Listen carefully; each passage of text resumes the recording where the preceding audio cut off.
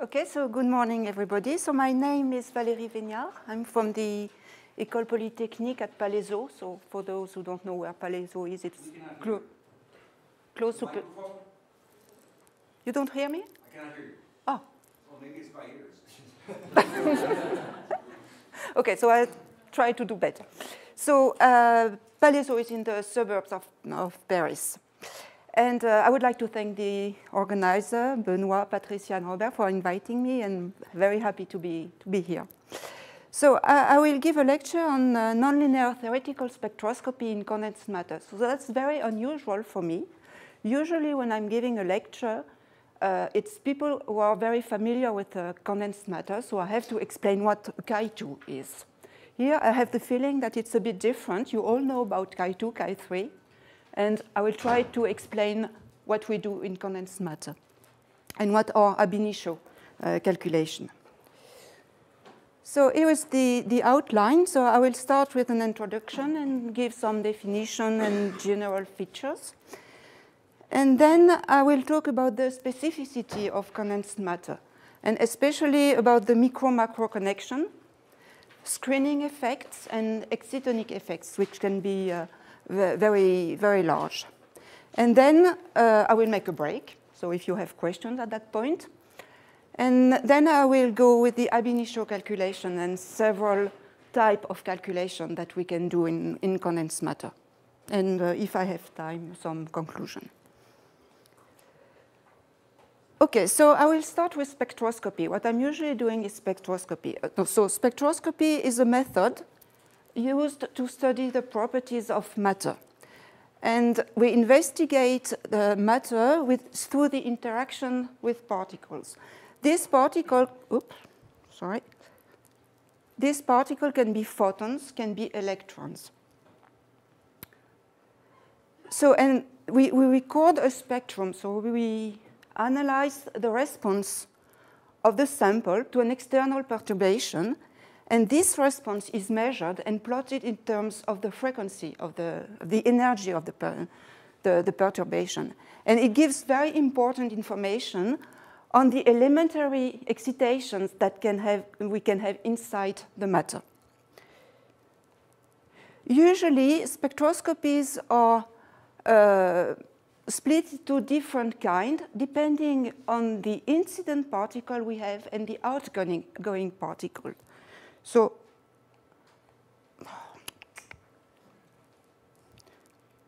in the incoming particle, we can have photon, electron.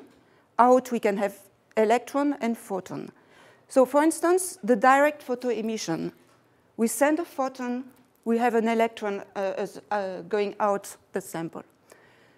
Inverse photoemission, so that's the reverse. We have an electron incoming, a photon outgoing. These two spectroscopies are kind of excitation where we have a charge excitation. At the beginning, the sample is neutral.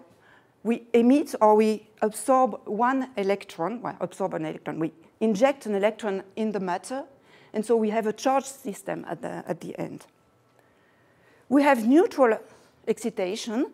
It means that we send, for instance, we send a photon.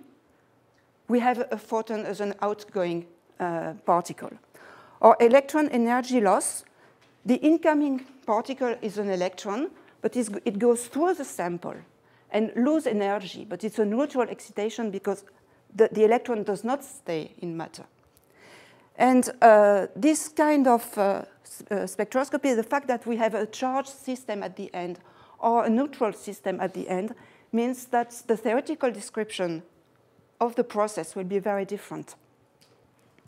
So I will start by saying a few words about direct photoemission, because this type of spectroscopy is really devoted to linear processes, because it's very difficult to go beyond the linear.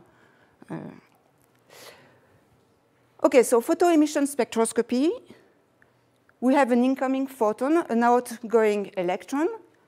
The measured data are the following: the energy of the incoming photons, the kinetic energy of the outgoing electron, and sometimes also the angle of emission for the electron. So what's going on? The perturbation, so the photon, induces a transition between an initial state that contains a large number of electrons, let's say n electrons, and at the end, we have an excited state with n minus 1 electron. So the photoelectron spectrum looks like this. The important quantity in this expression is this A. It's called the spectral function, and it gives the probability to remove an electron. In a simple picture, this spectral function is just related to the density of the occupied states. So with this kind of spectroscopy, we have information of the density of occupied states, not the conduction state, the valence state. And in the ideal case, well, by ideal I mean the simplest case, this density of states is just a sum of delta functions corresponding to the energy of all the states in the n-electron system. The real situation is that we have interacting electrons. And so the energy distribution is not anymore a sum of delta function. Why? Because when we have the outgoing electron, the electron leaves behind him a hole in the matter. And this hole induces a relaxation process in the system. So this excitation has a finite lifetime. So we don't have any more delta functions, but we have something which is a bit broadened. But the hole itself is a perturbation in the system. So we have several excitation as a collective excitation in the system, which means that at the end, we have several additional peaks if we look at the spectrum. So this is a typical example. It's an experiment on silicon. So silicon is one of the simplest systems for condensed matter. And this part of the spectrum is just the spectral function. It means that's these delta peaks that are broadened. But then we have here a plasmon. It is a collective excitation of the electronic density that moves around the hole. So this is more or less, this peak here is, roughly speaking, this structure plus one plasmon energy. But we have a second plasmon energy. And if you go in that direction, you can have additional plasmon. So finally, this kind of spectroscopy is very difficult in the nonlinear regime, nonlinear in the sense interaction with photons, because we already don't know how many plasmon we have, how many transitions we have. So if we don't know also how many photons we have, we are almost dead. But well, things are slightly improving. These two references are photoemission spectroscopy using intense laser fields. But I have to admit that ab initio descriptions are far behind. OK, so things are a bit different with neutral excitation. So if we take the process of photoabsorption, so the photons are absorbed by the system. The energy is used to excite an electron from an occupied state to an empty state. But it remains in the system. OK, so I will be very fast on that kind of diagrams because you have seen them many times. So you can have also absorption of many photons. The excitation, that's important. The excitation of the electron can be a virtual state or a real state. In case of harmonic generation, the electron absorbs energy, goes there, but this does not need to be a real state. It just falls back in the ground state. So how can we describe this? In fact, what we need is the propagation of the electric magnetic wave in a dissipative media. So the electric field is applied on a dielectric material. This is a macroscopic electric. We will see later what's the difference between macroscopic and microscopic, but this is a macroscopic electric field. It will induce a dipole moment. And the key quantity in that case is the polarization of the medium that we plug in the Maxwell equation. So that's what we want to calculate. Okay, so the polarization of the medium is split into two terms, the linear polarization and the nonlinear polarization. And the nonlinear polarization contains all the terms, second order, third order, and so on. It's very useful to have a Fourier transform, not to work in space-time, but in frequency space through a Fourier transform. And from this point, we can analyze the nonlinear polarization in terms of frequency. So we have the Chi2 here and all the other processes that you know. Okay, so that's the Chi1, Chi2. Let's go. We have also the third harmonic generation, which is related to the Chi3. And we have also the two-photon absorption, which very surprisingly is related to the Chi3. It's a two-photon process. But the quantity that we have to calculate in principle is the Chi3. Okay, so now I'm going to say a few words about response function. So the very general definition of a response function is a localized disturbance is created by an external force, an external potential, an electric field, in the neighborhood of a point R and at some time t. The response of the system is then measured later at some point R prime and later time t prime. And the response function gives you the relation between what was there at the initial time, an initial point, to later time at another point. That's the response function of the system. So how do we calculate this type of thing? So we go in a quantum world. We have an Hamiltonian. H naught is the unperturbed Hamiltonian that describes the system before the interaction with the light. And we have the interaction Hamiltonian here.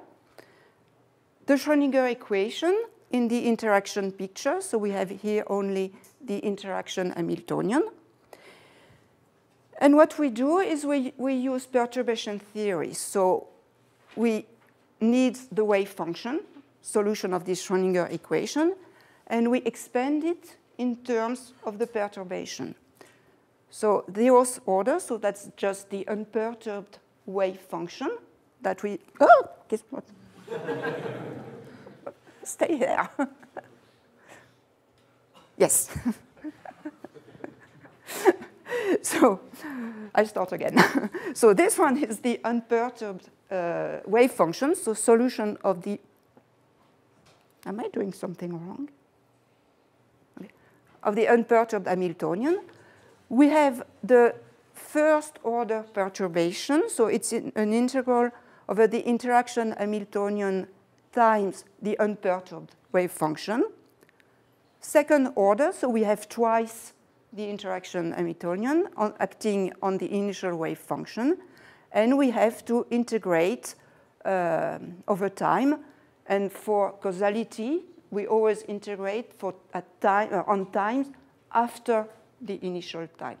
The causality means that you cannot have the effect before the cause. That's quite obvious to understand. Okay, so, and we can go to higher order. And what we need when we have the wave function is always the expectation value of some operator.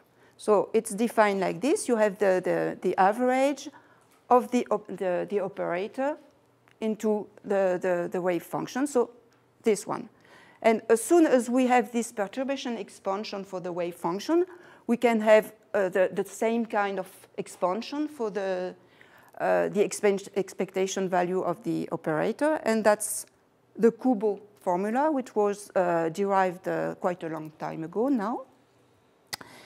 And the expectation value, in fact, can be exponent in terms of commutators. Commutators of the operator and the interaction Hamiltonian. So that's the first order response. If you go to second order, so you have a commutator of a commutator. And if you go to higher type of processes, you have more and more nested commutators like this. This kind of expansion looks a bit strange. And you say, OK, what are we going to do with this kind of nested commutator?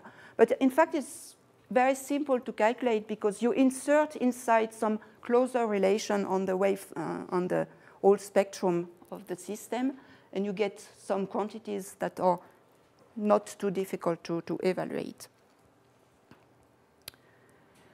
OK, so which response function do we need? Our interaction Hamiltonian for an electromagnetic field, because that will be photons, so can be written in such a way.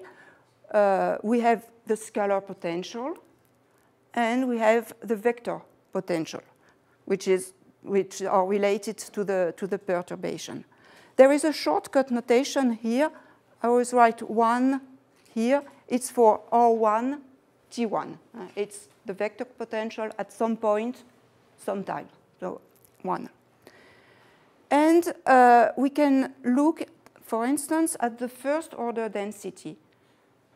When we have the light incoming on the sample, photons are absorbed, the density is perturbed, and we create an induced density that varies in space and in time.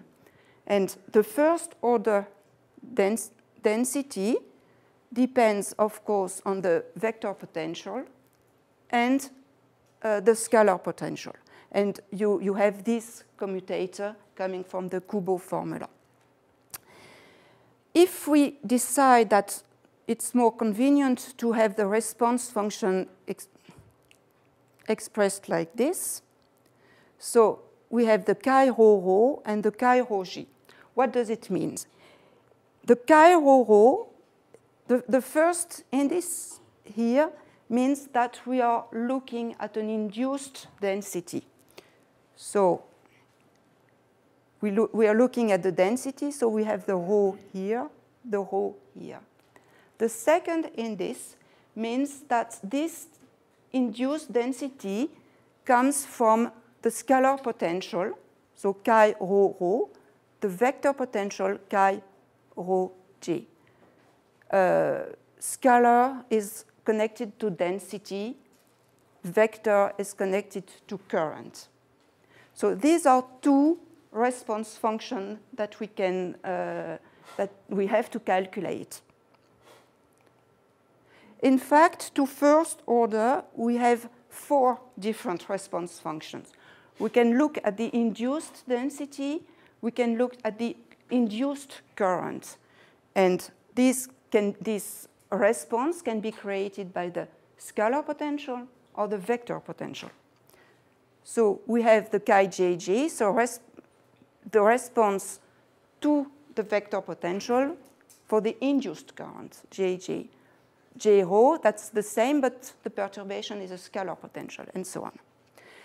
In fact, these 4 response functions are not independent. You know that we have a relation between A and V. We have gauge invariance. There is not a unique definition of the vector potential and the scalar potential. The only quantity that is completely defined is the electric field and the magnetic field. So due to gauge invariance, we can define some relation between the chi jj and the chi j rho, between the chi rho j and the chi rho rho. To second order, we have 8 response functions. We can have response for the current, for the density, and they can be created by twice the scalar potential, twice the current, and you have all the mixing processes. So there are these 8 response functions, but again, due to gauge invariance, they are not independent, and only some of them are needed to describe completely the process. Okay, so finally, what we have to do, we need the polarization. The polarization, in fact, the measured quantity is the susceptibility, but the polarization is closely linked to the induced current and the induced density, and they are given by the response function. So finally, if we measure the susceptibility, we calculate the response function. That's more or less the same.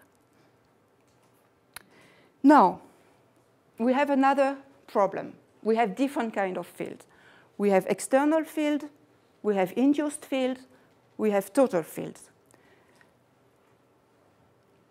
The external field, that's very simple. That's the field that lives in vacuum, and that's what we apply.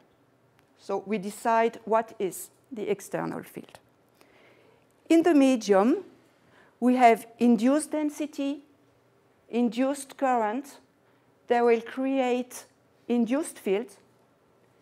So we have induced field, and the sum of the external field and the induced field is the total field. And that's the total field, in fact, that will create the response in the material. But this induced and total field cannot be chosen as we want, because they are related to this induced quantity, which are not arbitrary. They just reflect the spatial electronic structure of the matter. So finally, a response function, but a response function to what? That's the next question. So we have an external potential. We apply it. We create an induced density, a time-induced density. This density will induce a total potential. So let me just, so we have this external potential. The external potential, we calculate an induced density, which is the response to this external potential. This induced density creates an induced potential. So finally, what is important is the total potential, the sum of the induced and this external. But then you say, hey, wait a minute. That's this total potential that will create the response in the material. So this density is not the true one. We have to calculate the response of the system to that total potential. So we have a new density, which is different from this one. And this new density will create a new total potential. And you can go on forever. So that's what we call self-consistency. We have to calculate at the same time the induced density that creates the external, the induced potential that creates the induced density. And so we have a closed loop. So finally, we can define two kinds of response function. One is given by the variation of the induced density with respect to the total potential. That's what we call chi-naught. Chi-naught is a very easy quantity to calculate because you just need the electronic structure of the material and you get directly the chi-naught. We will see that later. There is also another response, the chi. This is the variation of the induced density with respect to the external potential. This one is much more difficult to calculate. And so finally, the self-consistency is either in V dot, the total potential, or in the chi function, because the induced density is a unique function. You decide how you calculate it, but there is only one induced density. And so if you use the chi-naught, you get it easily.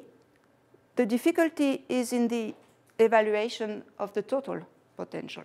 Because if you know the chi-naught and you don't know the total potential, you don't know the induced density, you don't know the susceptibility. So you can decide to have the other scheme. The external potential, this one you know. You choose it, in fact. But all the self-consistency is hidden in this chi function. So you can choose whatever you like, one scheme or the other one. You have the self-consistency which will be somewhere.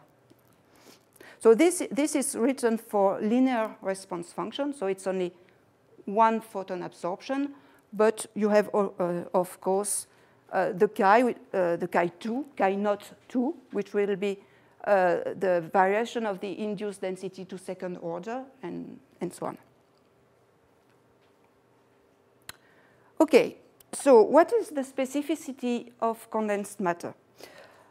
It's not exactly that the process I will tell you appears only in condensed matter. You have them also in large molecule. I was not there on Sunday, so I could not listen to the talk of Isabel, but she's probably facing the same kind of problems.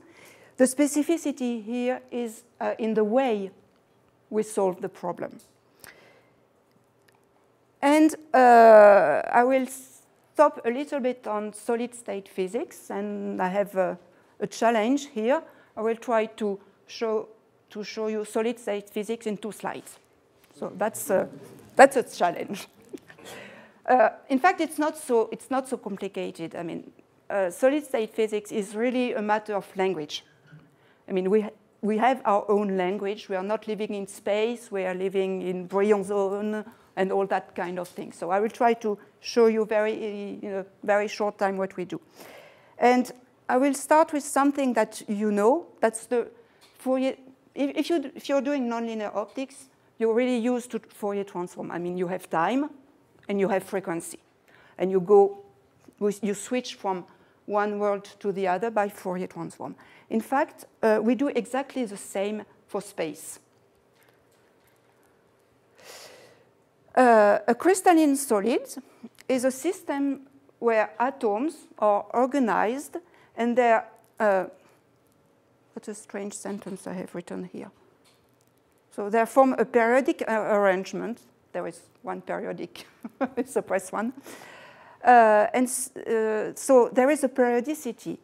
So there, in fact, the solid is characterized by a unit cell, something like this.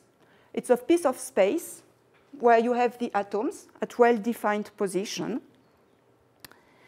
And you have also 3 vectors that are indicating how you have to shift the unit cell to reconstruct the whole space with a solid.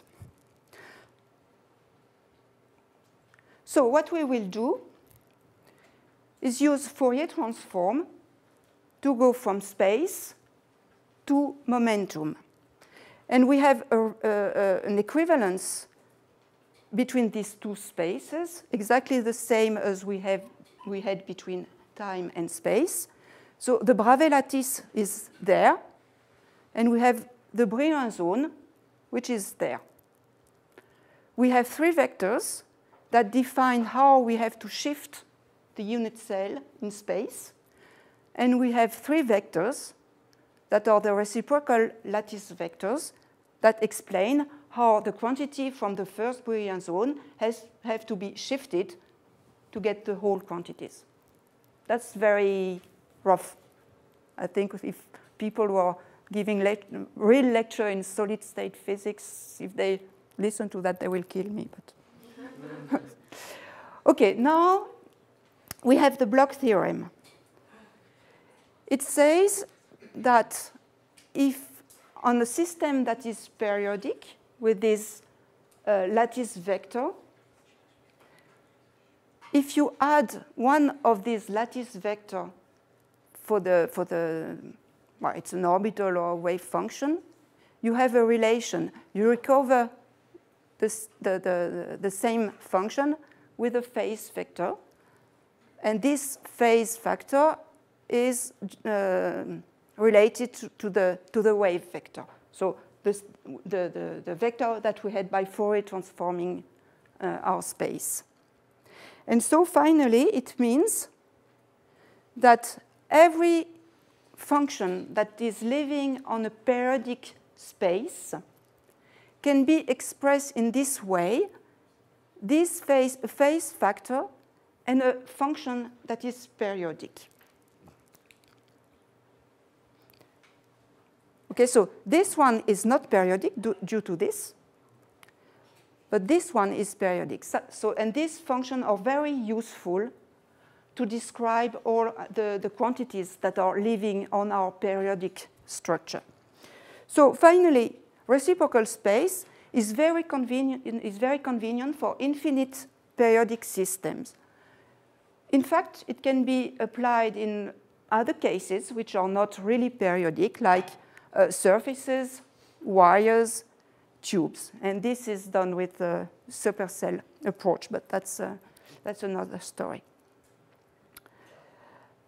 Okay, now we have microscopic and macroscopic fields. Macroscopic quantities are quantities that are slowly varying over the unit cell. It means that the wavelength is much larger than the volume of the cell, to the power 1/3 to be okay with the dimension. So for instance, a typical external field, a typical macroscopic field, or external field, external vector potential, scalar potential, but external scalar potential. And these are typical values. If you take silicon, the unit cell, the size of the unit cell is of the order of 0.5 nanometer. And if you compare it to the wavelength of a laser of visible radiation, that's between 400, let's say, and 800. So the wavelength of any visible radiation is much larger, but really much larger than the size, the primitive size of our material. So we can really say in that case that the variation of our external field is nothing at the level of the cell. We have microscopic quantities. And for instance, total and induced field are microscopic quantities. It means, in fact, that they are rapidly varying inside the cell. And this is because they include the contributions of all the electrons in all regions of the cell. And the response of the electron can be very different depending on the position inside the cell. And so if you look at the atomic scale, you have very large and very irregular fluctuations of this field. So what do we measure? In fact, the quantities that we measure they vary on a macroscopic scale. We are not able to detect fluctuations at the atomic scale. And so in the long wavelength limit, the volume on which we measure something contains a lot of particles that will respond in a different way. And what we measure is an average of all this response of all the particles in the place, in the area that we probe. So unfortunately, what we calculate is a microscopic quantity because we really have access to the microscopic structure of the matter. So we need to average what we calculate over distances that are large compared to the cell diameter, but small compared to the wavelength of the external perturbation. And the difference between the microscopic fields, so the induced, the total fields, all these quantities, and the average macroscopic fields are called the local fields. So how do we average? Suppose that we know how to calculate all the microscopic quantities. We will see later how, but for the moment, assume that you know that. So we are able to define the microscopic polarization to all orders and the microscopic susceptibilities to all orders. We know how to do that. So now, any function can be represented by its Fourier series. So it's a sum. So we start with a function of space and frequency, and we expand it into a sum over k points, these famous k points. So function of k and the frequency, and this phase. In fact, for infinite periodic crystals, instead of working just with k, it's more convenient to split k into two parts. K will be the sum of two vectors, q and g, here. Q is inside the first Brillouin zone. G are the reciprocal lattice vector, so the one that we add to recover the periodicity in Fourier space. So it's more convenient. So we, instead of summing over k, we sum over all q vectors inside the first Brillouin zone, and we sum over all g vectors, which are the reciprocal lattice vector. So this expansion can be written in a bit different way. So we want to average. So the simplest thing, for instance, is to average over a cell. That's the normal quantity that comes to our mind. But then which cell? If we just take this quantity is not periodic. It could be periodic, but we are defining a very general method that has to work for any quantities. So we have a quantity that is not periodic, and we want to average. If we just choose one cell and decide to average over one cell, if we take another one, the result will be different. So we cannot just average this quantity. So we will transform a little bit this expansion. So we have the function that we want to average in space. So it's a sum over q. It's a sum over g. The Fourier component, and the phase factor, but we will split the phase factor.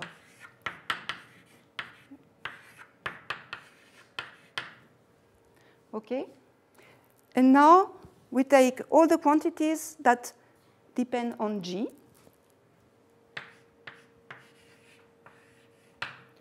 So we keep this one. And all the rest, so this sum, this one, and this one, we call it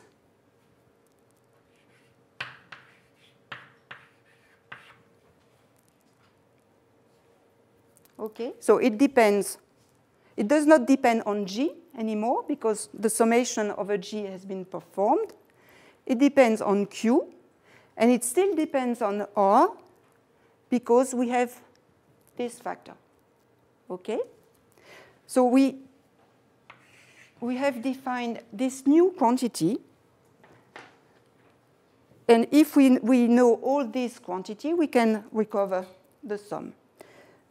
The good point with this new function here is that this one is periodic, because when you have such an expansion, if the expansion is only over G, it's a real periodic function. What breaks the periodicity in this expansion is the Q vector, so the one that are inside the Brillouin zone. So this new function, which has a component only on the G vector, is periodic. And now, if we average this quantity over any cell, we will get the same result. So this quantity is the true quantity that we can average to get a macroscopic quantity. It's not that at this point it is a macroscopic quantity. It still varies very rapidly on the unit cell because we have all these G components that makes the variation, but it is periodic. So now it's very easy. We take the quantity that we wanted to define. So we average over a cell, any one, divide by the volume of the cell. And you know that when you integrate this exponential over the volume corresponding to the periodicity, the only integral that has a non-zero value is the one corresponding to G equals 0. The other one fluctuates, and when you integrate, you get 0. So finally, when you perform this integration, the only terms that have a non-zero value is the one corresponding to G equals 0.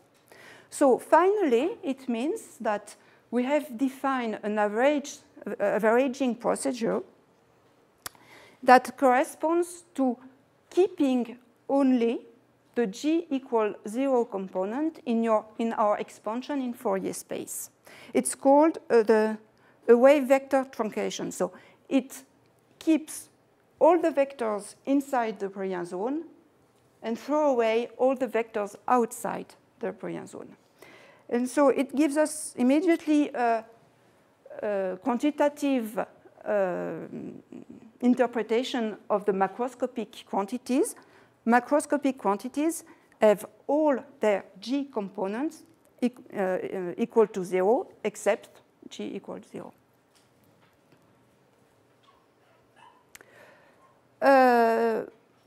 What does it mean? What are we doing exactly? What are the properties of this wave vector truncation? In fact, you can see it as the definition of two projectors. Every quantity has its average part and its fluctuating part. And so we consider the projectors that you take a function, you apply PA, A for average, you get the average part. You apply PF, F for fluctuation, you get the fluctuating part. These two operators are, in fact, projectors. First, because PF is 1 minus PA. If you remove the average part, you get the fluctuating part. They have all kinds of properties. If you apply twice PA, you have a function, you average. If you average a second time, you do not change. Okay? The same for the fluctuating part. And they commute. If you take the average part, and if you take the fluctuating part of an average quantity, you get 0. Otherwise, you did not perform the averaging procedure correctly. But PA then PF, or PF then PA, is equal to 0. So that's just, it shows that these quantities are projectors. They have a second properties. PA, in fact, commute with the time and space differential operators. And that's very important, because it means that if you take an electric field is solution of the Maxwell equations. You average the electric field because the projector and time and space commute, the time and space differentiation commute. It means that the average part of your initial electric field will also satisfy the Maxwell equation. And that's very nice for what we want to do. So the microscopic part, so the induced and the total field, total electric field, will satisfy some microscopic Maxwell equations. The macroscopic part of our electric field will also satisfy Maxwell equations, macroscopic Maxwell equations. Okay, and so, for instance, if we look at the microscopic dielectric tensor, displacement can be written into an average part and a fluctuating part, the total electric field, and in between, we have the dielectric tensor, which can be written in terms of a matrix, AA, AF, FA, and FF. And so here we just write the constitutive equation. Displacement is equal to the dielectric tensor times the total electric field. And so what we want to do is to decouple the average part from the fluctuating part. The relationship that we are looking for is the relation between the average part of the electric displacement and the average part of the total electric field. And this will give us the macroscopic dielectric tensor. So we have to find the relation between the fluctuating part and of the displacement vector and the electric field, remove them from this to get this relation. And we have to do the same to second order. We want the relation between the average second order polarization in terms of twice the average total electric field. And this gives us the macroscopic susceptibility. So what does it mean? The microscopic susceptibility gives us information on the screening of the interaction between the charged particle inside the system.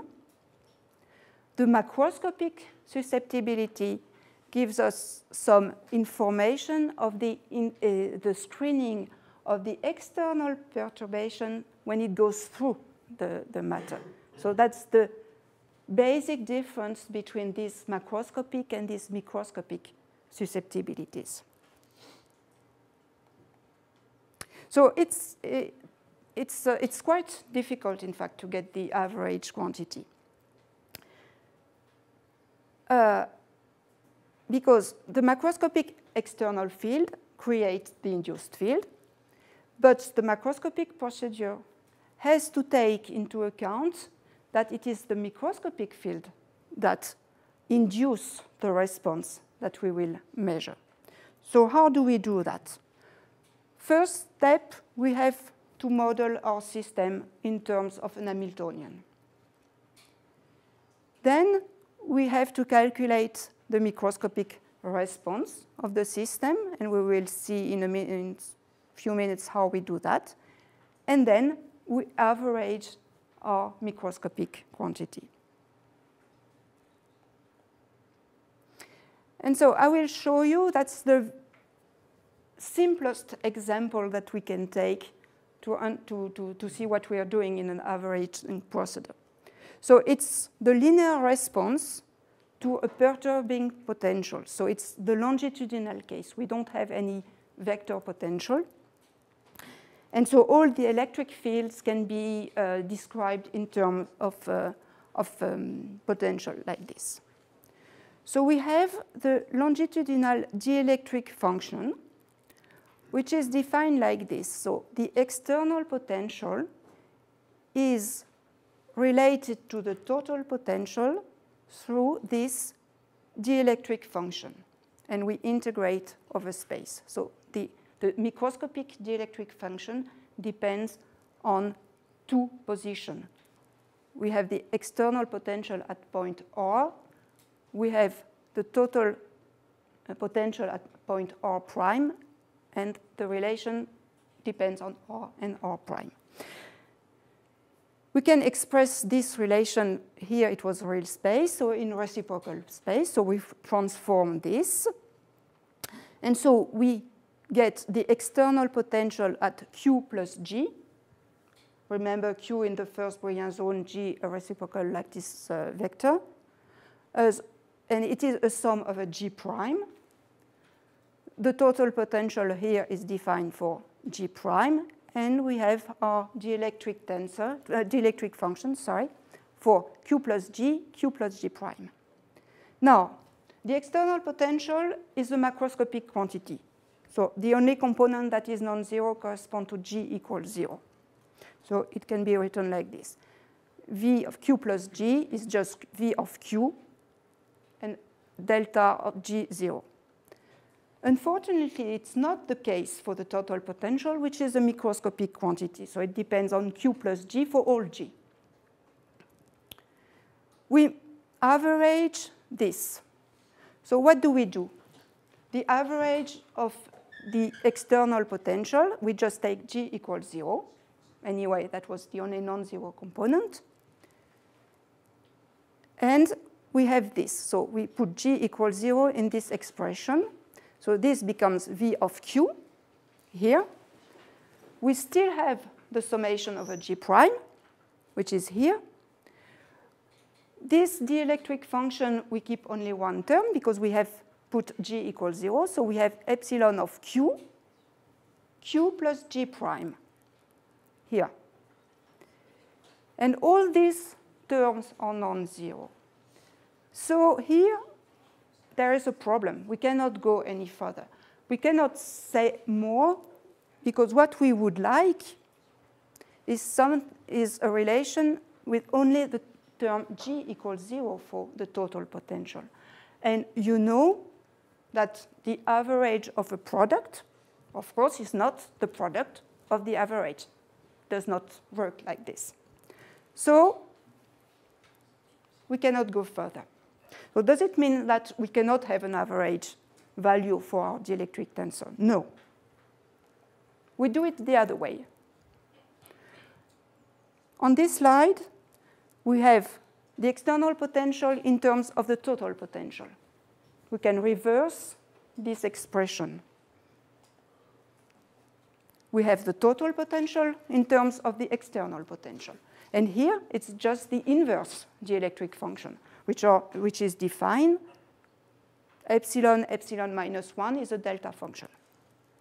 And now it's very easy to average, because here we have only one term. The external potential is macroscopic.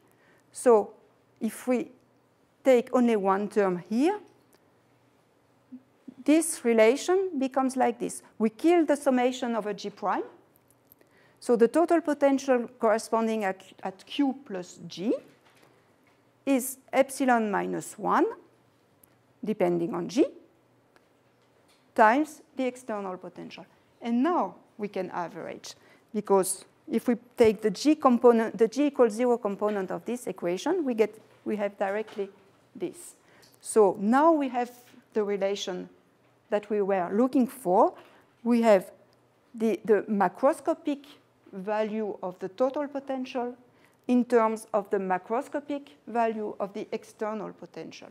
And the final result here is the macroscopic epsilon, and you probably have seen this relation several times.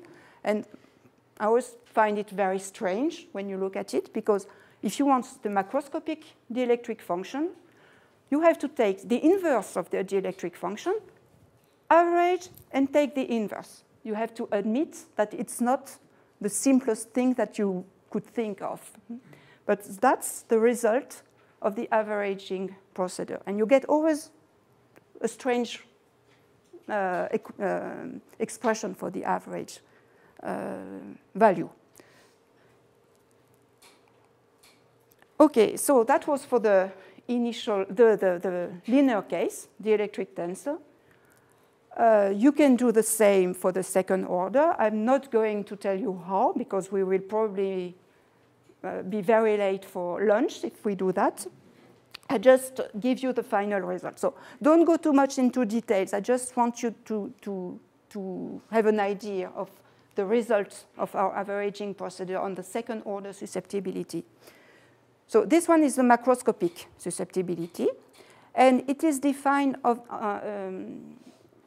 with the microscopic susceptibility, but there is no G vectors anymore. So we have taken our microscopic susceptibility, the chi, not the chi naught, average it, and we have 3 factors, 1 in front and 2 at the end. These factors, A, in fact, they depend on first order quantity. And in fact, this factor gives you the screening of the external field inside the matter. So what we get is the macroscopic second order susceptibility is the product of the average microscopic times 3 screening factors.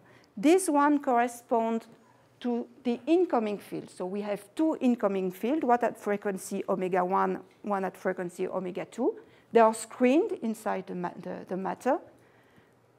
They produce the response, this one. And the outgoing field, the one at frequency omega 1 plus omega 2, has also a screening that is the same term that the one appearing for the incoming field. So it's all these quantities are a bit difficult to calculate, but the idea is the following.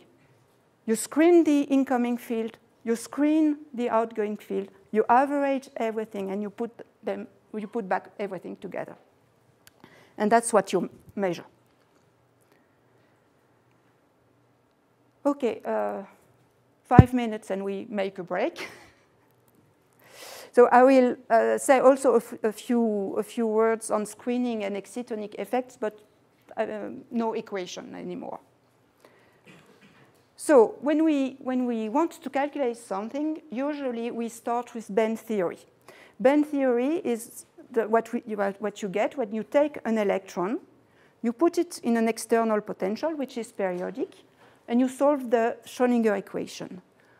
You get energies that are discretized, and you have all the occupied states, we call them the valence states, which are occupied, and conduction states that are empty.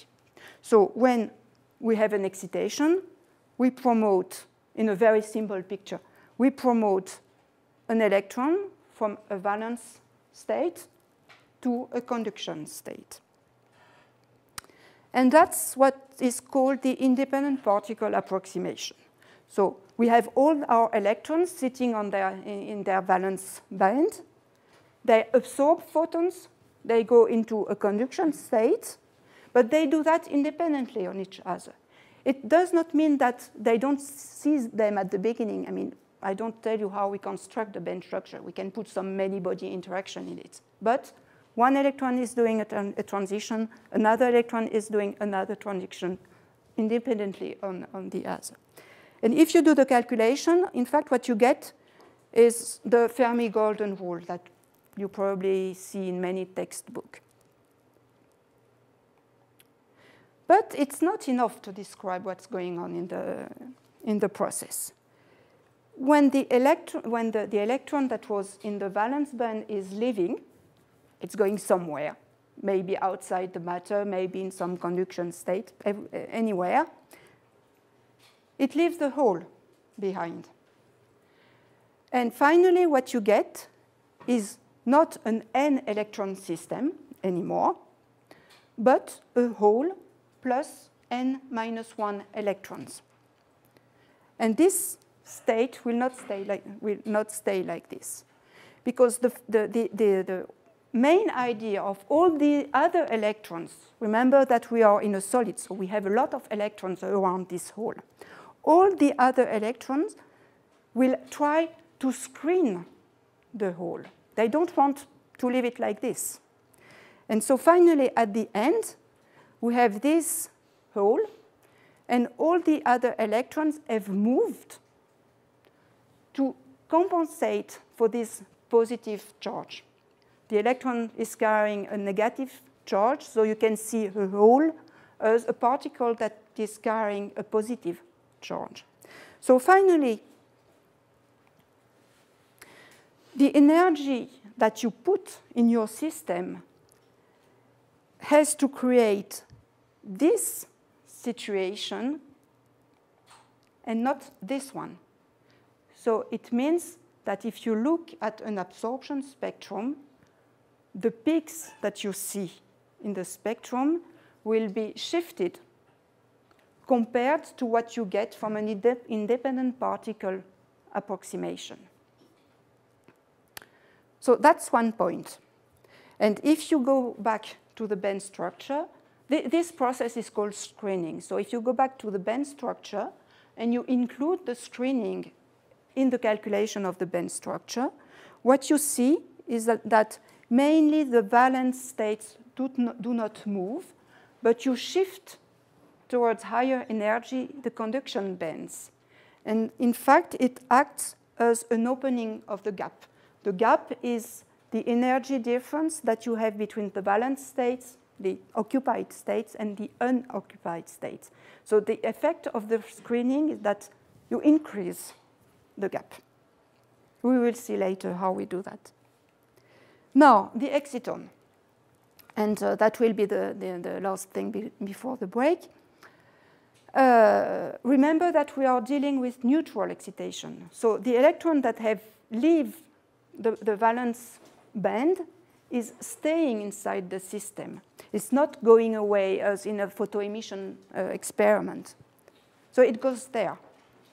And it remains there for a short time or some time, let's say. And it means that the electron which is now sitting there still interacts with the hole. And it creates an exciton. An exciton is just a positive and a negative charge linked together, a kind of small hydrogen atom. And they interact through the Coulomb potential. So what we have to do is, as long as we do not care about the exciton, we can work with one particle picture. I mean, we have an electron in the system, we have a hole in the system, and they live their life peacefully. Now, if we really take the exciton into account, it is a two-particle picture. It means it's, for instance, a wave function that depends on the electron and on the hole. So here, we propagate in the system one particle. Here, we have to propagate two particles that are interacting.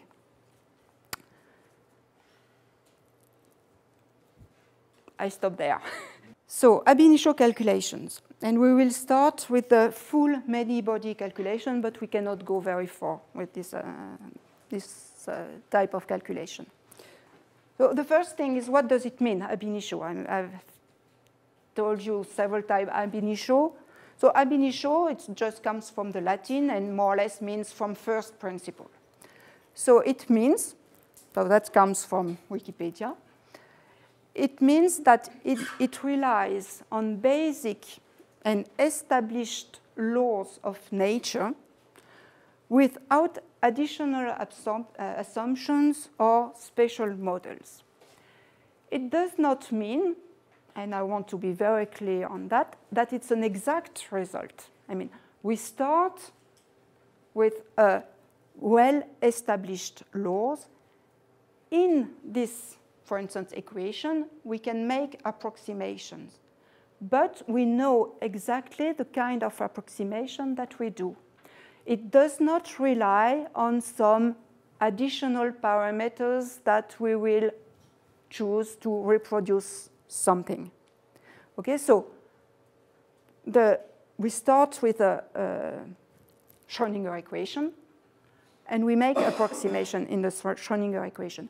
But in principle, if we want to do an ab initio calculation, we shouldn't tune somewhere some parameters. That's what we do in principle. Don't go too far under the carpet, because sometimes we have a few things that are not very clean. But that's the principle of the ab initio calculation. So the full many-body calculation relies on two basic assumptions. The first one is we have a classical electromagnetic field. And the second one is that the fact that the electronic motion is decoupled from the nuclei dynamics. That's the Born-Oppenheimer approximation. So we are left with n interacting particles, electrons, submitted to an electromagnetic field. So the first thing we have to do is to solve the stationary states of the system. So we have the time-independent Schrödinger equation, this one. That's the kinetic term. The external potential is, in fact, the electron-nuclei interaction, and the nuclei are fixed. They don't move. This is the Coulomb interaction between all the electrons.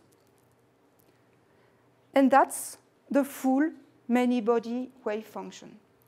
It's a huge object. You can imagine the number of electrons we have in the system. For each system, we have a position. So the wave function depends on the position of all the electrons for all the atoms in the solid. So it's huge. But if we can solve the Schrödinger equation, we can insert some closer relation in the Kubo formula that I've shown you previously. And we have all the response function.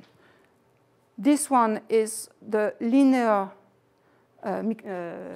response function. So you see that you have a sum of all the state of the system, all the excited states. Matrix elements, so A and B correspond either to the density operator or to the current operator, depending on which response function you want to calculate, so JJ, JRO, and so on. And it depends on the frequency, and we have a denominator, and the denominator will be almost zero when the frequency matches an energy difference in our system. So that gives you, for instance, the absorption spectrum. The same for the second order. We have sum over two excited states. We have three matrix elements. We have two denominators with all the energies of the system, all the frequencies, and so on. And all kind of permutation between all the frequencies. OK, so if we knew the wave functions, we could calculate that. Unfortunately, we don't, because there is an enormous amount of degrees of freedom. So the direct solution of such an equation is usually not, for very small systems, you can expect, I mean, hydrogen, helium, lithium maybe, but it's very difficult to have a huge system. So the direct solution is not doable. And even if we could do this, could get the solution, it's also extremely difficult to store it. There was a cartoon once, I couldn't find it, otherwise I would have shown you, showing the space occupied by floppy disk used to store as a function of the atom on which you store the wave function. So hydrogen, helium, you store it on a floppy.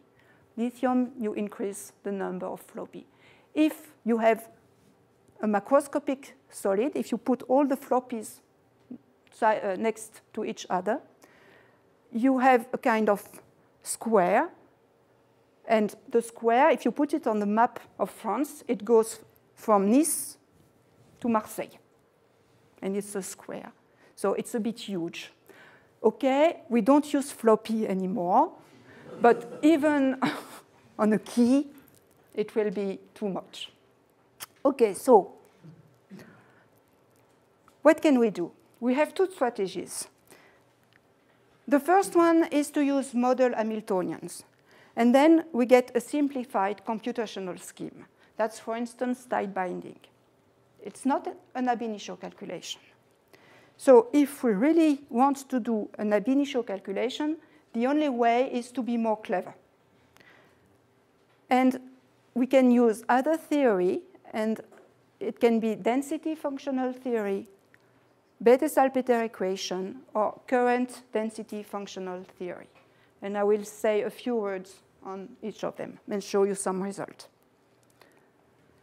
OK, DFT and TD-DFT.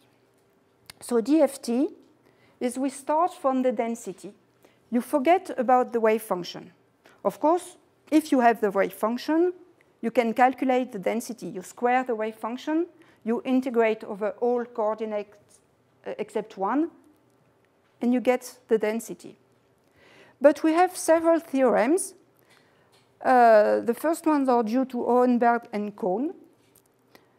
And they say that any observable of the system in an external potential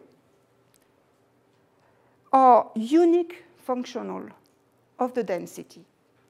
It means that in principle, as soon as you have the density of the system, you can evaluate any observable of the system.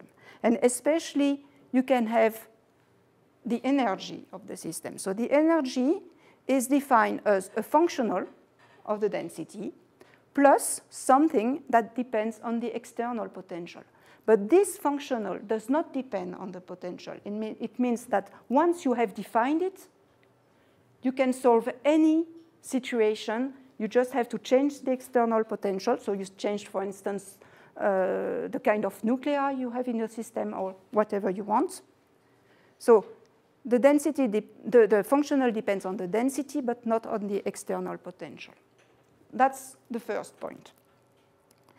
Then it says that the energy functional, so this quantity, has its minimum, which is the ground state energy, at the physical ground state density of the system. So if you have the true density of the interacting system, the energy will be minimum for this density. Unfortunately, at this point, this functional is unknown. That's the main problem. Then we have the Kohn-Sham approach, the Kohn-Sham equations. And it comes from the fact that each system of interacting particles in an external potential, so this, they have all the particles interacting with among themselves, can be mapped to a system of fictitious, so unreal particles in an effective potential. It's called the Kohn-Sham potential. And they have the same density and the same ground state energy. So finally, what the Kohn-Sham theorems say that you have your system with interacting particles that you don't know how to solve because of this problem with the Schrödinger equation and the wave function. But what you can do is transform this system of interacting particles into a system of non-interacting particles. And so if you have a system of non-interacting particles, you don't have anymore a wave function depending on all the coordinates, but you have just one electron orbital. So that's very important. That's something you can solve. And these non-interacting particles are living, moving, in a Kohn-Sham, what is called the Kohn-Sham potential. And so finally, what we have to solve is a Schrödinger equation, but these phi here are only one electron orbitals, depending on only one coordinate. So it's equivalent to the one electron Schrödinger equation, except that it's a so it's an eigenvalue problem, but it's a self-consistent eigenvalue problem. Why?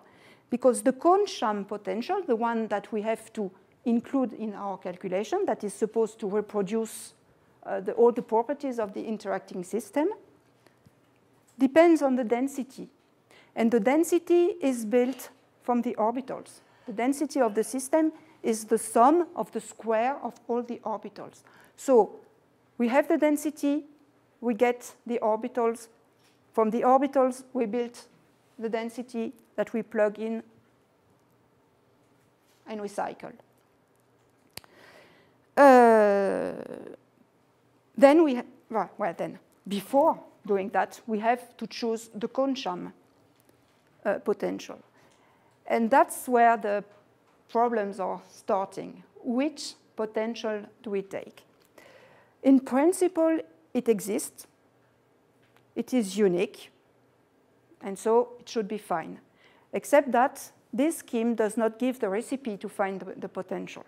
So we have to make some approximation, depending on the system we have, to find the good Kohn-Sham potential for our system. The only thing that we know, it is a functional of the density. For practical calculations, there are a lot of Kohn-Sham potential. We have something which is called the exact exchange. We have LDA, we have GGA, we have hybrid functional. There's a whole zoology of Kohn-Sham potential, each of them working properly for some systems or other. In fact, you have to choose the good one for your system, the best one, let's say. What does it give us? It gives us, for instance, the band structure. And this is the band structure for the silicon. And here are plotted the results of two calculations with two different Kohn-Sham potential.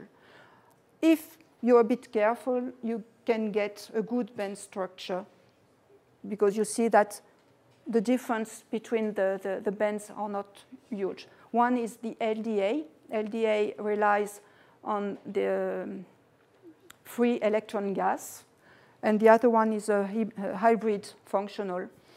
And well, it's not so bad. But it's not enough for our optical properties. In fact, the density functional theory gives you properties of the ground state. If you perform an excitation, it's not anymore a property of the ground state, it's a property of the excited state. And DFT does not give you the excited state. And to get the excited state, we have to use the time-dependent density functional theory. If you remember the Schrödinger equation, you have the time-independent Schrödinger equation, and you have the time-dependent Schrödinger equation. For DFT, it's the same. You have DFT, you have time-dependent DFT. So it's an extension to the time domain of DFT. DFT had the Hornberg-Kohn-Sham theorems. Here we have the Runge-Gross theorems. DFT was based on the minimization of the energy functional. Here it's based on the stationary points of the action. But finally, what we have is a time-dependent Kohn-Sham equation where you have this time-dependent orbital, and they depend on a Kohn-Sham time-dependent Hamiltonian. Okay, so it's like this. Hidden here, there is a complication. The Kohn-Sham potential for DFT was a functional of the density alone. Now we are in the time domain, so the time-dependent Kohn-Sham depends on the density, which depends on time, but it depends also on time directly. So we have here a function of the time-dependent density and time.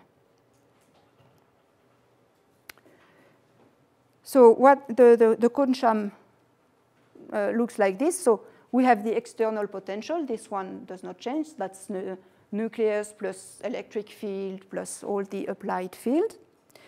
It's convenient to write it as the Hartree term. So it's just the classical Coulomb interaction among the particle, depending on the density.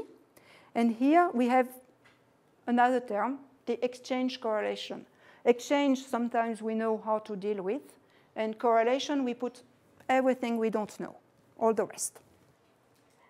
And the first approximation we will make, and this is very important, is the adiabatic approximation. The cone-sham potential will depend on the time-dependent density, but not explicitly on time. Why? Because we don't know how. So we have to suppress this time dependence because we don't know which time dependence we have to put. So it's still, the cone-sham is still depending on time through the density, but not explicitly on time. And in fact, there are a lot of works actually going on this adiabatic approximation. OK, I think I have to hurry a little bit. So we know the density. The response function are functional derivatives of the density. So in principle, we are done. So we just have to calculate this. And the response function, I don't want to go too much into details, are solution of something that we call a Dyson equation. And here you see that the self-consistency is there again, because we have the chi rho rho, so that's one response function. It's here, and it's here. The chi naught is the response function that is just built with the cone-sham orbitals. So we take this awful formula that I gave you for the response function to second order, and instead of inserting the full wave function, you just plug the cone-sham orbital. So that's, this one is known, and this one is the response function we want. So in fact, it looks like that. This one is a shortcut, but so it's a two-point equation, two integration over space. So here and here, the response function. And we have also here the Coulomb potential and a kernel. The kernel is called the exchange correlation kernel, and it's just the exchange correlation kernel, the one you had in the cone-sham equation. And it's the functional derivative with respect to the density. It means that if you don't know, if you don't have a good approximation for the exchange correlation potential, you don't get a good approximation for the exchange correlation kernel. The same for the second order. So it's a chi rho rho rho function. It's a bit more complicated, but it has more or less the same structure. We still have the non-interacting response function, Coulomb potential, kernel, and of course, a new kernel that is the second derivative of the exchange correlation potential. So the scheme for it's still an ab initio calculation. I mean, we just approximate the kernel. We don't have parameters. So we do a ground state calculation in the framework of DFT. So here it relies on the choice of the exchange correlation potential. We built the independent particle susceptibility, chi naught.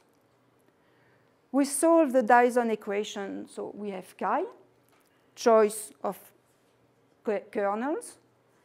And from this microscopic susceptibility, we build the macroscopic susceptibility. How does it go? this is a typical example. That's gallium arsenide. So it has a cubic crystalline structure. Only one second order susceptibility is non-zero. That's the XYZ component. And this is an experimental result that was obtained in 2003, which is extremely precise on a quite narrow range of frequency. And so I will show you the theoretical results that we get, including step after step all the process that I have shown you. So first, independent particle approximation. So that's the formula I have shown you. And here, these matrix elements are just computed with Kohn-Sham orbitals. And that's what we get. So here you can see the glass is half filled, half empty. If you're optimistic, you say, well, that's not bad. I more or less have the good order of magnitude. Not too bad. If you're not so optimistic, you say, well, yes, but the peaks are not at the correct position. So that's not too good. So it means that we have to go a bit further. And so we will have the screening. So the screening means that we will take into account that the hole that was created is screened by the other particle. This scheme, you have seen it. That's the Kohn-Sham scheme. In the Kohn-Sham scheme, we cannot introduce easily the screening. So we will use another scheme. And we will say, OK, when we have a particle inside the system, an electron, when it moves inside the system, it is surrounded by a cloud of positive charge that screen the effect of the other particle. And so we will go to this framework, or instead of having the interacting particle with the Coulomb interaction in between, the Coulomb interaction is a real problem. It's very strong. It has a long range. You can never suppress the Coulomb potential. You cannot apply perturbation scheme. So it's a real mess when you have the Coulomb potential. So here, we screen the interaction between the particle with a cloud of positive charge. And we have a quasi-particle. And because the Coulomb interaction is screened, we can use perturbation scheme to solve this screening problem. So the intuitive pictures is this one. So you have the system. You have, it's difficult to see. So you have an electron that moves inside the system, and you have kind of positive charge around. And so it's a particle that is dressed by all the other particles in the system. So it's a quasi-particle. And we can write the quasi-particle equation. That's the equation satisfied by this quasi-particle. So it looks like a Schrödinger equation, OK? We have the external, so the nuclei, the Hartree term. And instead of having this Kohn-Sham potential, the Kohn-Sham potential is local in space. Here, we have a non-local interaction, depending also on the frequency. So this is a generalized eigenvalue problem. Usually, the eigenvalues are complex. The real part is the energy of the quasi-particle. It's called the quasi-energy. And the imaginary part is the lifetime of this quasi-particle when the particle moves inside the system. And this strange object here is the self-energy. It's called the self-energy. So it's not an elephant. We don't have elephant in quasi-particle. We have horses.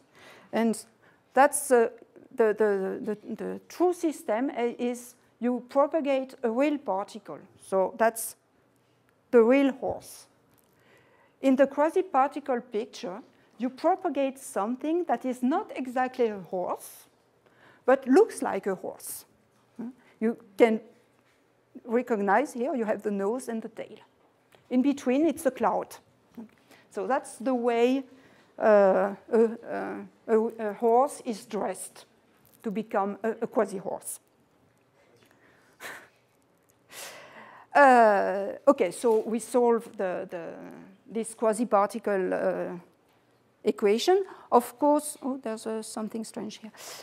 We need an expression for the self-energy. You can show that a good approximation of the self-energy is the product of a Green's function, I will not go into detail, multiplied by the screen-Coulomb interaction. So the screen-Coulomb interaction is the Coulomb interaction multiplied by the inverse of the dielectric functions. That's the screening. And this, because some people have a lot of fantasy, this approximation is called the GW approximation because it's the product of the G and the W. So we solve the equation, and we just take the susceptibility, and we replace here the energy, the quantum energy, by the quasi-particle energy. And we get this. It's better. It's better. It's much better, in fact. Because now we have the peak at the correct position. It's a bit too small. So now we will include the local fields. So for the cubic symmetry, it has a very simple expression. So the macroscopic here is just this chi rho rho. It's not the non-interacting response function. It's coming from the Dyson equation. And it's multiplied by 3 dielectric function. And here, that's the blue curve. You see that, well, it's not a real progress. First, the difference is very small. Second, it goes in the wrong direction. And this is extremely disappointing because it was very difficult to calculate this quantity. And when you see the results, it's really, okay, well. So the last thing that we have not included is the exciton. So that's what we will do. So this is a special expression for, it's an approximation for the exciton that says, okay, I have the two charged particles. They interact through the Coulomb potential. So I have here the Coulomb potential, and I have a parameter that I have to choose. The first time this kernel was built, many people say, okay, now you don't have ab initio calculation anymore because you have to tune this parameter. Later, we found a way to get exactly this parameter through an ab initio calculation. So it's not now a fitted parameter anymore. At the beginning it was, I have to admit. But now we know how to choose it without making too many approximations. And it's much better. Now we have the peaks, okay, the amplitude of the main peak.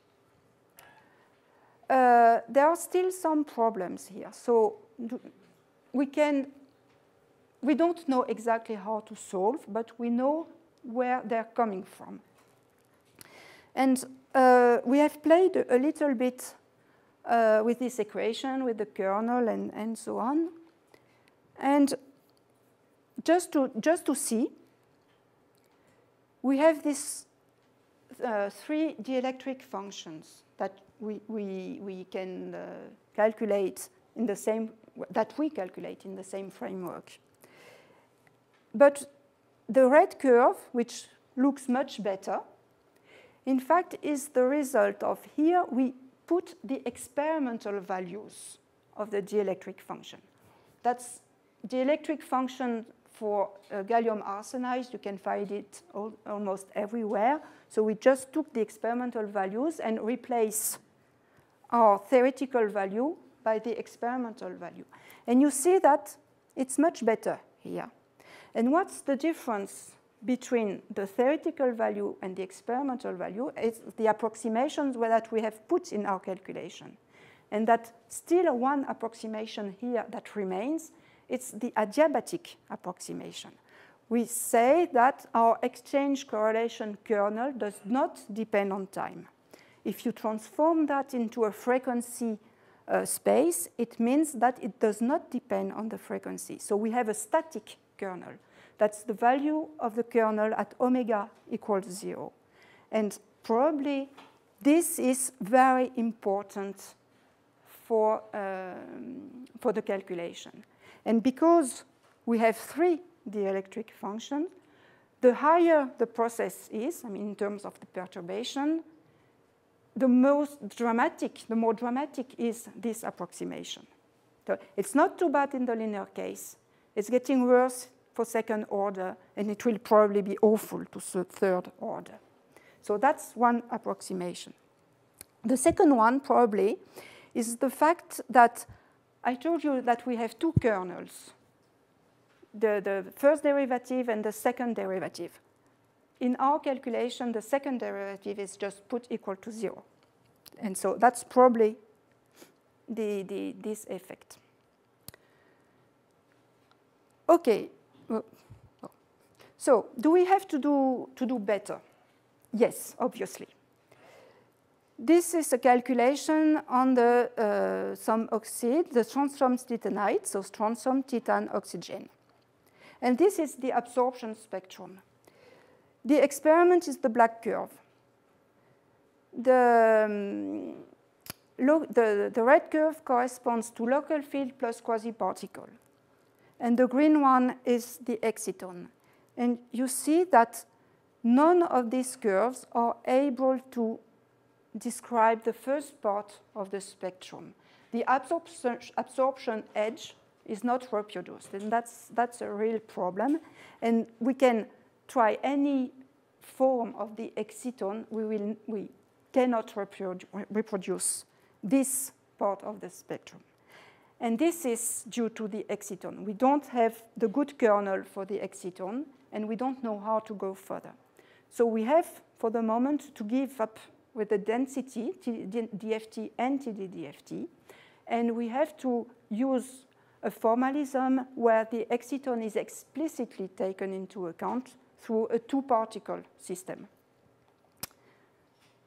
That's the Bethe-Salpeter equation. In fact, we have different kinds of excitons. We have the bound exciton and the continuum exciton. The bound exciton, you can find them with Frenkel exciton, Van-Yemot exciton. It means that we have a transition that is below the band gap. And so we introduce states in the gap that are excitonic states. And in that case, the band structure is modified, and we have very strong excitonic effects.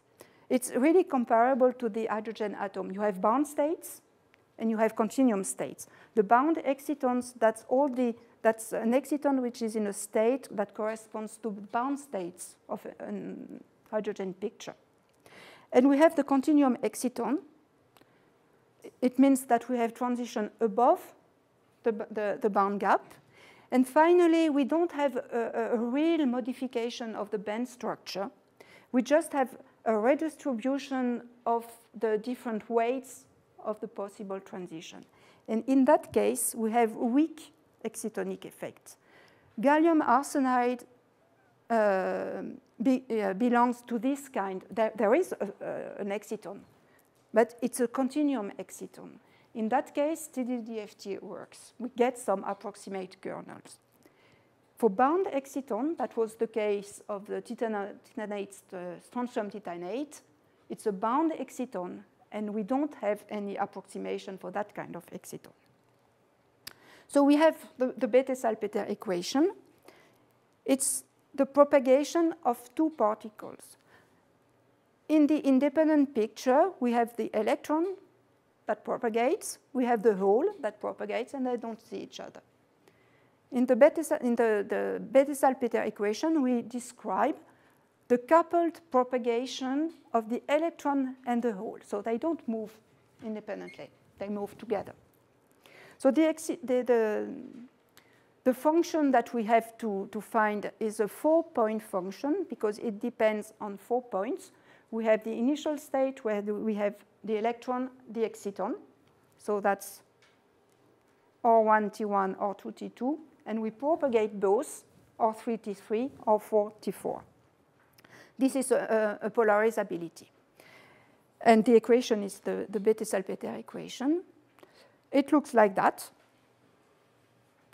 So again, L naught, non-interacting polarizability, V, Coulomb potential, W, screened Coulomb potential, and L is the 4 points polarizability. Okay, that's enough for this one. And there are 2 ways to calculate this polarizability. The first one is you transform this Bethe-Salpeter equation into an eigenvalue problem. You need a lot of math, but that can be done. You find the eigenvalues and the eigenfunctions of this problem. And you use these new eigenvalues and new eigenfunctions to construct the susceptibility with the usual formula. And then you get the chi1, chi2, chi3, and so on. Nobody did it for the chi3, but chi1 and chi2. The other possibility is to solve the Bethe-Salpeter equation in real time. It's a function that you can propagate, so you propagate in time. You make an excitation, propagate in time.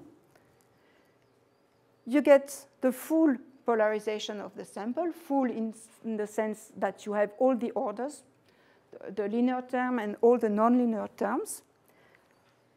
You Fourier analyze it, and you get the susceptibilities. So if we compare TDDFT and Bethe-Salpeter, TDDFT is based on the density. Bethe-Salpeter equation is based, in fact, on Green's function. We have the response function, chi, which is a 2-point function. Here we have a 2-particle polarizability, which is a 4-point function. In TDDFT, we move the density around. We have a density changing in time. Here, we move quasi-particle. TDDFT is extremely efficient. From the numerical point of view, it's extremely simple. Bethe-Salpeter is very intuitive because TDDFT, you have to guess the exchange correlation potential. Bethe-Salpeter, you know exactly what you put inside. So if you want to use your physical intuition, it's extremely difficult to do it with the TDDFT. It's much simpler in the Bethe-Salpeter equation. How does it work? So that's silicon carbide, second harmonic generation. So the chi x, y, z in terms of the energy of the photons. And these two, the full line are calculations that were done in the TDDFT scheme. And the dots are calculations done in the Bethe-Salpeter scheme for different potential that there is. And silicon carbide, that's a continuum exciton. So we see that in this example, if we have a continuum exciton, I told you that in principle we have good kernels. That's true, because the Bethe-Salpeter equation does not rely on a kernel. So we don't have to make any approximation, and the two calculation agrees. This is another result. It's a calculation done on a monolayer HBN. And there is, in fact, so that's independent particle approximation. We include the screening, and that's the Bethe-Salpeter results. And we see here that we have strong excitonic peaks. And these peaks will not be reproduced by the TDDFT. I think I will skip this one. And I will just say a few words, this will be very short, on time-dependent current density functional theory. TD-DFT, we have potential, external potential. And we use it to describe photons. And at that point, you could say, what kind of nonsense does she say for 2 hours? Now we describe photons that are transverse field with a potential.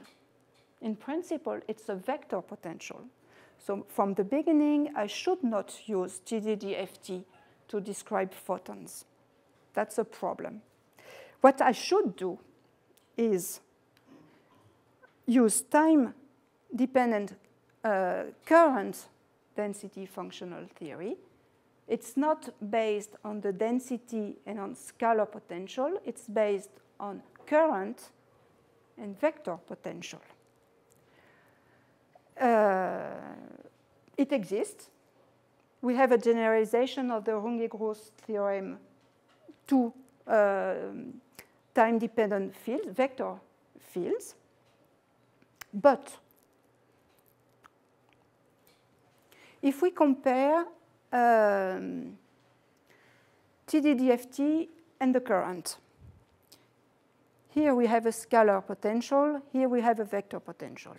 Here we have a scalar exchange coalition kernel, here it's a tensor. Here we have to make the adiabatic approximation.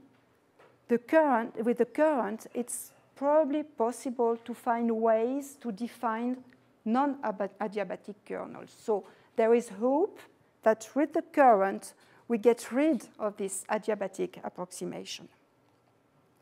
But in the present situation, in the long wavelength limit, so for low frequency, optical frequencies, one can show that the longitudinal and the transverse formalism give the same results. You can show it very easily in the independent particle approximation. It's just the gauge invariance that allows to compare the two results. If you want to go further than the independent particle approximation, you can just understand hand waving.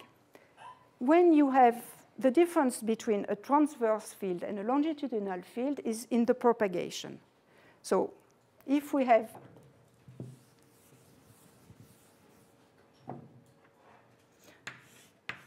an electric field, this field propagates.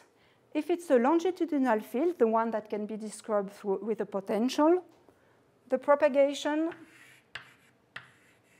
is along Q, and Q and the electric field are parallel. If we have a transverse field, the one we have for photons, the propagation is perpendicular to the electric field. So they do not propagate in the same way.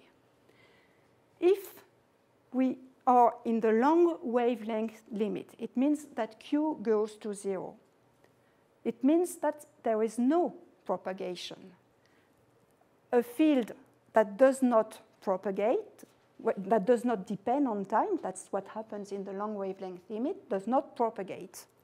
So this formalism relying on longitudinal fields and the one relying on transverse field in the long wavelength limit should give the same result. It's just that we are doing the calculation in a different way, but they should provide the same quantity and the same values. So hopefully, TD-DFT can be used for photons as long as you are in the long wavelength approximation.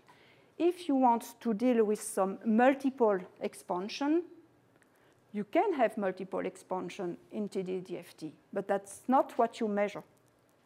The quadruple and all the higher orders in the multiple expansion are correctly obtained in TD-DFT.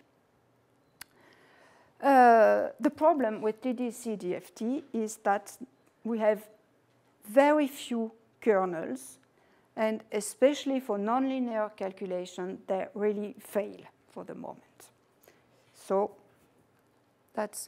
this is just an example. It's time-dependent. It's one of the first calculations in the nonlinear regime done with the current. And it's a dimmer that is submitted to a boost, and then we just look at the propagation. There is no time-dependent field after the boost, so in principle, the energy should be conserved. That's what we get, well, what they get, actually. With the TD-DFT, you see that the total energy is constant in time, but the result of the TDC-DFT is very bad. I mean, there is some dissipation of the energy that goes in the system, and the energy is not conserved. So this is obtained with the Vignali cone functional for the current, but obviously it's not very good. Okay, so I just conclude. So if we want to go beyond the independent particle approximation for condensed matter, we have the many-body variational approaches. I did not talk about it, but it's quantum Monte Carlo, coupled clusters, that kind of approaches. They're extremely expensive in computer time, and you can deal with a few atoms, roughly. So then you have perturbative approaches like Bethe-Salpeter. Perturbative means in the sense of the particle interaction, not in the field interaction. It's just the particle interaction. This is also expensive in computer time, but less than this one.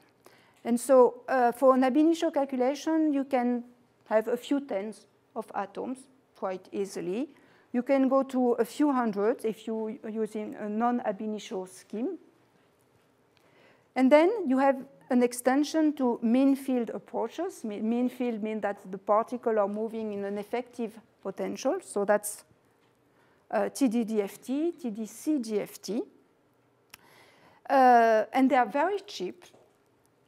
You can deal with a few hundred of atoms from the ab initio point of view, but you need some approximation, and some of the available approximation can really fail in extended system. So there is a lot of work that is going in this case. And I thank you for your attention.